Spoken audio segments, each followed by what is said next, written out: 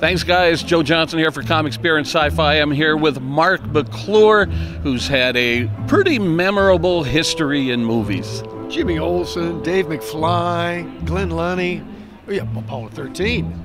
Do you remember seeing Christopher Reeve in that iconic outfit? What was your reaction? Oh, well, he was the guy.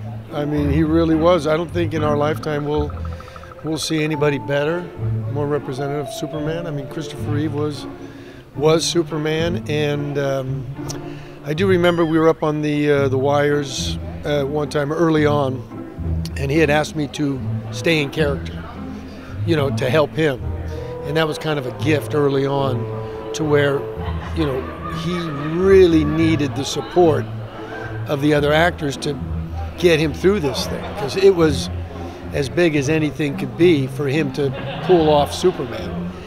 It was just so great to hang around him. I mean, he bulked up, you know, during the production, and he was the guy. It was great. It was great. And you came back for 4 of the original movies, right? Yeah. You're one of the only cast members that was in all 4 of those? All 4, and Supergirl. 2, I did the Justice League. Yeah. 2 Justice Leagues. And what do you get out of coming to events like this? What do you enjoy about events like this? I mean, we're here for Chris, you know, and it's so great to honor him and honor the project, honor Dick Donner, Tom Mankiewicz, all the people that made it possible, because it wasn't an easy film to do back then. And it's so great to talk about a film this far into the future, you know, because not many films have the legs. It's really great.